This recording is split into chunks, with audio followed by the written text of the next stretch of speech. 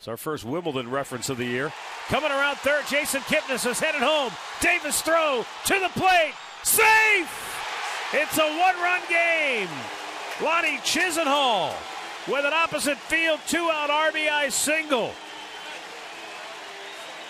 Kipnis with a full head of steam, never broke stride coming around the bag, and he just did beat the throw.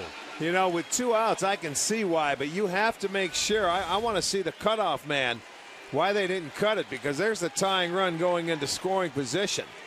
There's the throw. It was a one-hop. No I didn't see man. anybody. No. Maybe because the third baseman was going over there. Yeah. There's the shortstop, so there was nobody in position to cut. Castellanos never got over there. And that was a good job by Chisenhall to get himself down into scoring position.